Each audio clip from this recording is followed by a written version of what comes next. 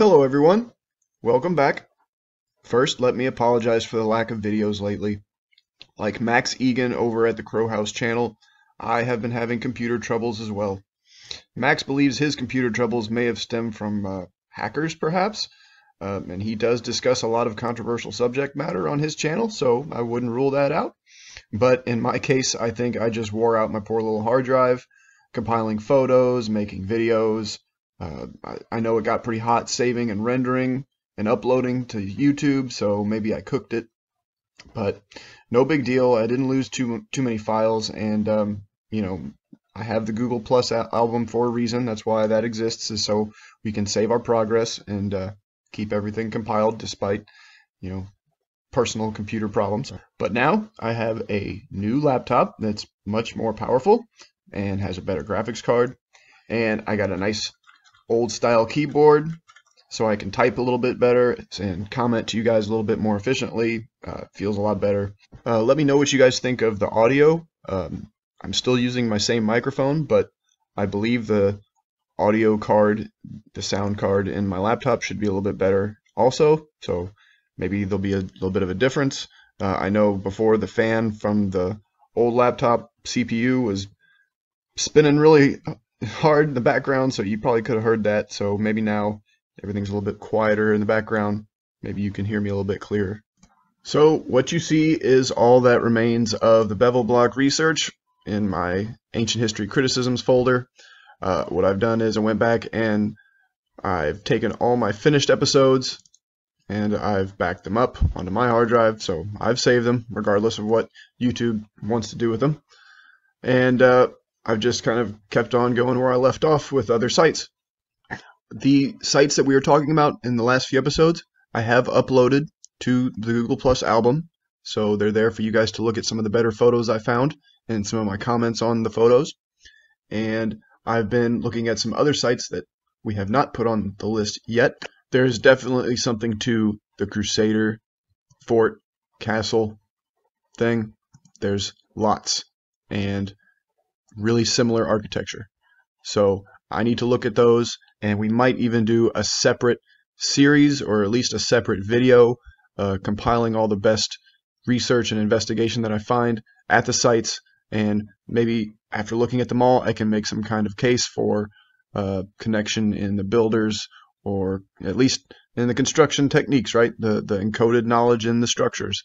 Taking it any farther than that, I might have to have some more compelling evidence. So we're going to keep an open mind and keep a close scrutiny to these sites, but I'm very interested in these right now. These have completely turned my attention. For example, this wall at Baalbek, this is from the lah.ru video on Baalbek that's in my playlist tab. He points out this wall and these square holes in it. Now look at these square holes. What would you attribute these to in this wall and their orientations, like where they're at? I know this might be a reconstructed wall. I think he proposes that just based on the haphazard nature of it. I'm either way on it. It could be original, it could be rebuilt. But focusing on the little square holes, what is that about? Why are they like that? And then here in Israel, Jordan Valley, the remains of the 12th century Crusader fortress of Belvoir. I haven't uploaded this yet, but I want to show you guys the corner of this wall. Now first you see these little pock marks in it. You think they're just holes, but you zoom in real close and they are square. Some of them are square. And I'm not sure, I'm not going to say all of them are square, but some of these, they are definitely little square holes, and they're really random, anomalous. I don't really know what to think about those, but I see those in other places, and I'm going to need to focus on those more and try to point these out because they get really small. And if those are all square, if all these little tiny holes, all these little pitted surfaces are square, what does that imply? Does that imply some kind of processing technology? I have no idea. But we'll save that for another time when we can examine that and go through some of those examples more thoroughly. But today I want to show you guys this forgotten temple in the middle of the Egyptian desert in the Fayum region called Qasr el Sagha. And this is a very interesting little temple, and I didn't know how to classify it. And these are literally the best photos I could find scouring Google for a while. And before I show you the pictures, I want to show you a couple articles that I'm going to give you links to in the description. First of all, if you do a YouTube search for this site, there's not much. There's a couple Russian short videos. That's interesting. But most of them are Jeep videos. But I'll link you to the top 3 articles on this site that I found. Just the Google search for this Qasr el Sagha temple. The top 3, they all pretty much say the same thing. And these 2 have a little bit better pictures. But basically, they all say situated 5 miles north of Lake Kauran, on a low outcrop at the foot of Jebel Katrani, Mount Katrani, in a deserted and inhospitable area, is a small and uninscribed temple known locally as Qasr el Sagha, thought to be dedicated to Sobek, the crocodile god. That's interesting to me. But you can read through these articles, they all pretty much say the same thing. The inside is more carved and finely decorated or executed than the exterior. The exterior is very plain. It's polygonal, dry laid stones of pretty big size, but it is essentially just one long room with 2 entrances and little niches or little alcoves, and then a small little room at one end, and then I believe the other one is a blind room. There's no entrance to it, it's just a space. And they do say the whole area is filled with evidence of substantial ancient occupation. On the flat plain to the south of Qasr el Sagha, there are several sites of prehistoric villages. Those inhabitants seem to have existed by hunting and farming and fishing. It doesn't really say a time, but I'm assuming Neolithic. I mean, who knows? What do they find? Arrowheads and spear points?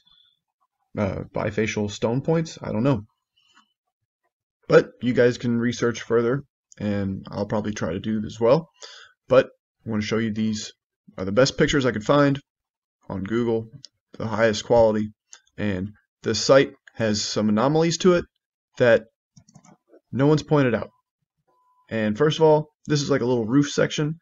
Part of it is open to the air, but part of it, the niches, alcoves have these coverings. These are polygonal or trapezoidal, you could say. You see how it goes around the corner here.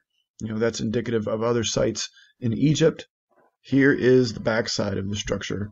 And look at that. I find this piece really interesting, right? This one big piece, and then all these huge stones around it. These are pretty big, right? We could call these megaliths. And you see by the lighting, you see all the little nubs and knobs on these stones.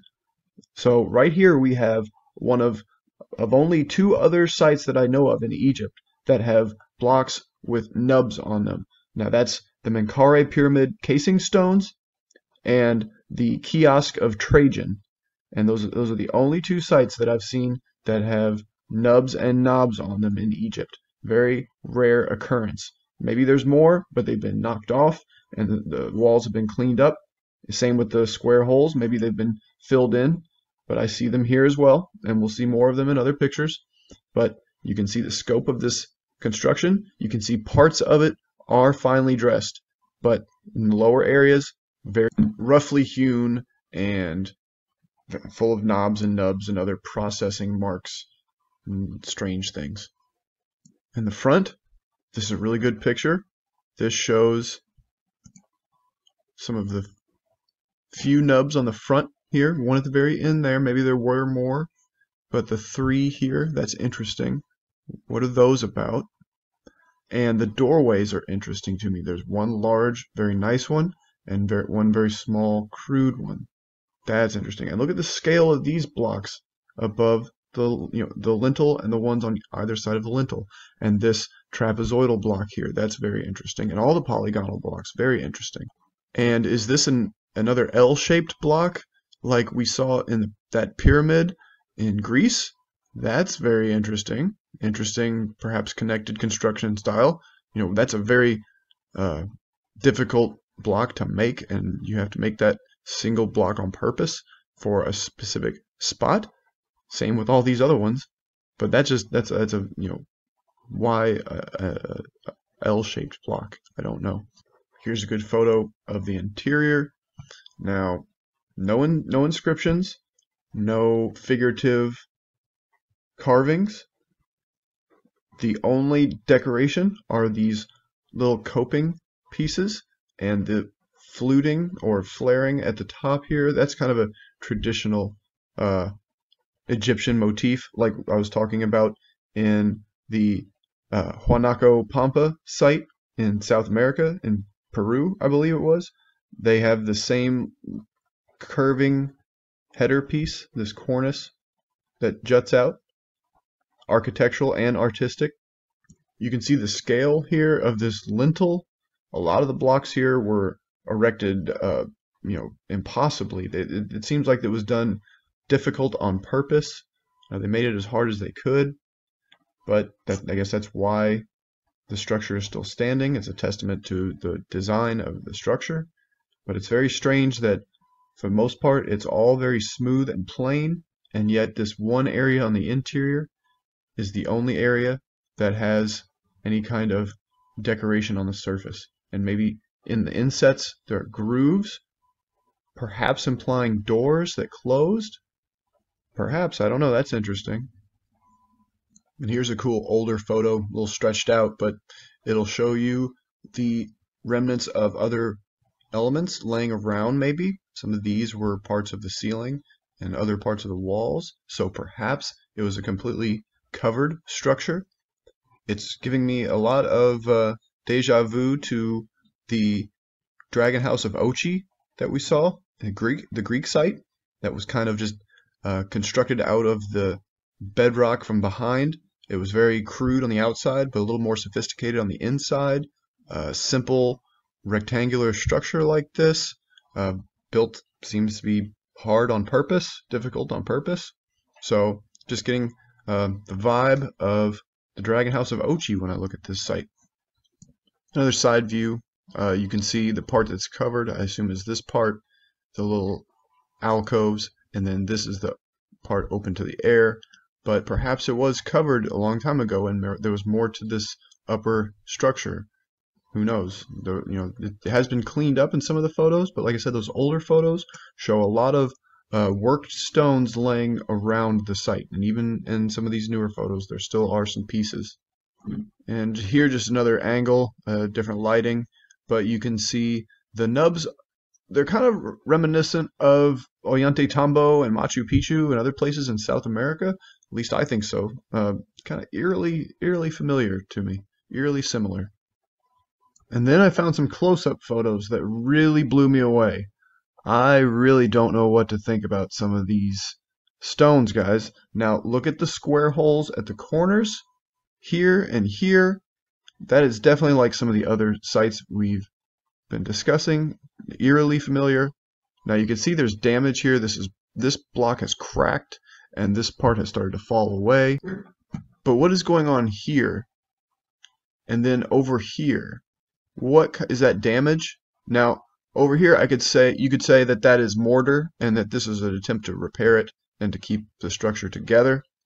But then it has this crazy erosion or whatever damage this is into the stone. That's very strange. I think some other sites in South America exhibit the same kind of erosion.